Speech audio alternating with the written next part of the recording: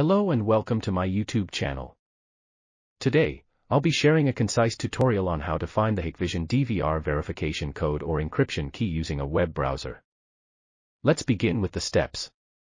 Open the SADP tool. I'll be using the SADP tool to detect devices connected to the network.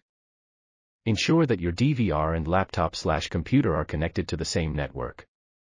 Double-click on the IP address displayed in the tool, which will redirect you to the Hikvision DVR login screen. Fill in the username as admin and enter your DVR password. Then, click on the login button. Great! Now we can access the live view.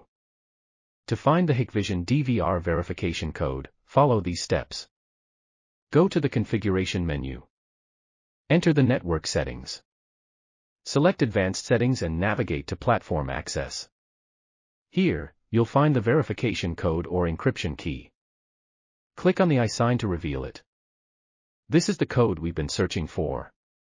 That's it, this is how you find the Hikvision DVR verification code using a web browser. If you found this video helpful, don't forget to subscribe to my channel, give it a thumbs up, and share it with your friends on social media. Thank you for watching, and I'll see you in the next video.